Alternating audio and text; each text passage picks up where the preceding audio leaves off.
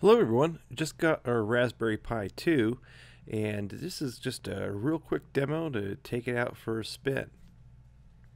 So here you go, here's my Raspberry Pi 2 desktop and I'm remoting in via VNC and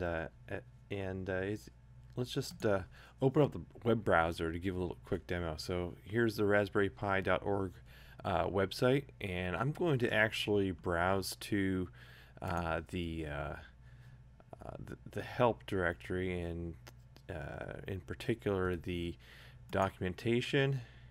And you can see how quickly these are coming up. This is actually a usable web browser now. And I'm going to go look at remote access and VNC. Now, if you've seen my video on how to remote into Raspberry Pi via VNC, when I made that video, these instructions didn't work for me. But I've noticed that they've updated them, and I actually just when I was setting up my Raspberry Pi 2 here, I followed these instructions almost exactly and got some really good results, including being able to set it up so that the VNC server starts when the Raspberry Pi boots. There's only one thing that I changed in these instructions here, and see this line right here? That's the setting I put into the boot file. So you see, take that line right there, and then lower down on this page, and you can see it's still a little bit wavy on me here.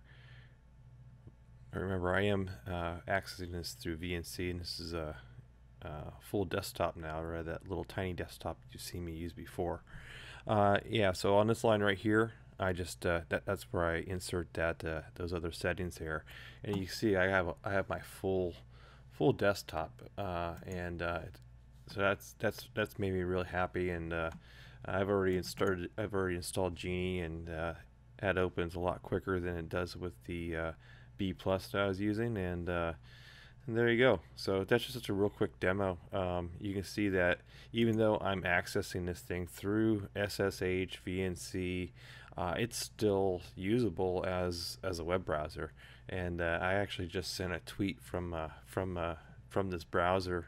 And here, let me just show you that.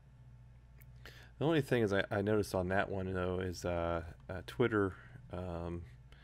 Twitter recognizes this as a mobile device, so it comes up as mobile.twitter.com. But yeah, there you go.